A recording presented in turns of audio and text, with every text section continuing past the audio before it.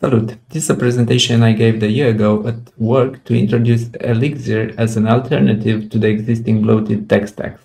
My target audience was developers, product owners, and managers alike, since we're all taking part in the development lifecycle of an application.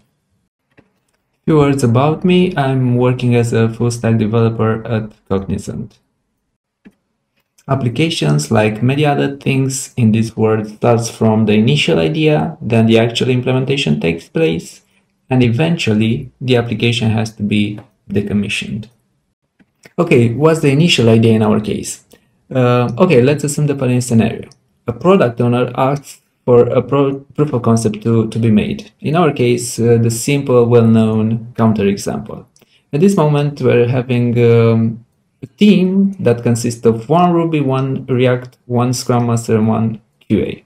The code base is quite minimal in this early stage, and we can see how it looks so far. No fancy things at this moment. However, at the second iteration, the product owner asks for something more.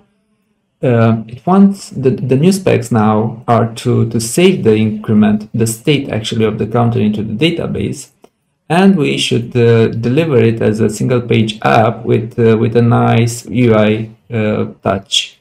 So now the team structure slightly changed. So from one Ruby developer and one Ruby guy, we're now having two. This from the consideration to have redundancy and code reviews assured.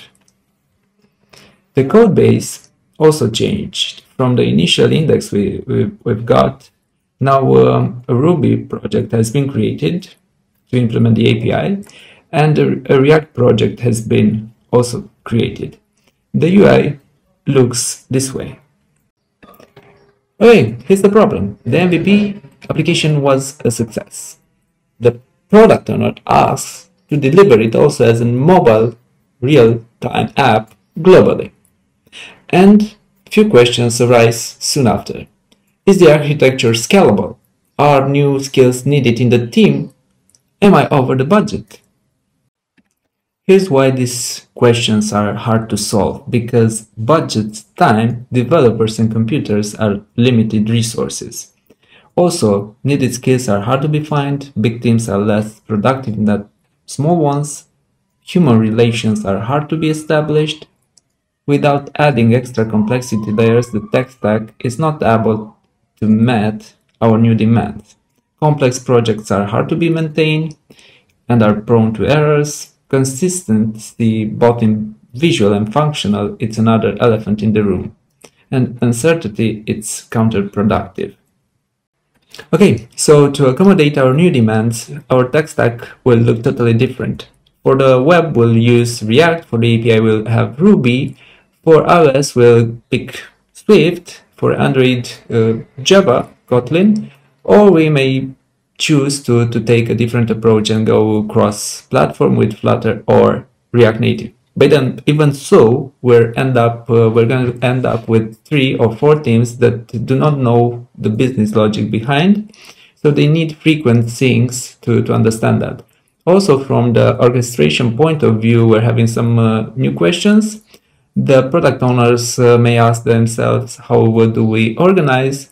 The developers also, they're not gonna know from the very beginning what they're gonna build, and also testers are confused about what they're gonna test.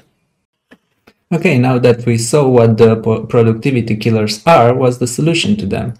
Well, it's Elixir, which is a mature battle-tested language with a large ecosystem that serves to various IT domains like web, machine learning, native, even IoT. So if we may want to deploy our counter app to an Arduino, then we're covered. Short history lesson. Elixir is part of the BIM language, Elixir Lang. It's running in the BIM virtual machine, which was developed back into the 80s by Ericsson. Okay, so why Erlang has been created? The demands for telecom system back into the 80s were to have a system able for real-time communication, to be concurrent. That means to run multiple tasks simultaneously, to be distributed. That means to share same resources, and to be fault tolerant. The ability to continue without failures. So the existing languages back then wasn't able to achieve these demands. So that's why Elixir Lang actually has been created. Okay, so why Elixir has been created? Elixir was created to provide developers a modern, productive, and scalable language for building such kind of systems, because we can easily see that those demands back into the 80s are the same now. Today we're also in the need to have real-time systems, and we're quite dependent of such kind of applications. So we need to have fault-tolerant systems able to work continuously and do their job fast. If we're going to look to the companies that are using Erlang or Elixir, we'll see Discord, WhatsApp, and Bleacher Report. This is a funny one. They migrated from Ruby Rails to Elixir Phoenix, and they reduce the number of servers from 115 to just 8. So they also reduced their team size, as they no longer required as many developers. And you may imagine that also the bills went down. So if we're gonna take the Elixir approach for our application, the tech stack will simplify to just Elixir. We're gonna have just one team that will be able to deliver cross-platform truly native application.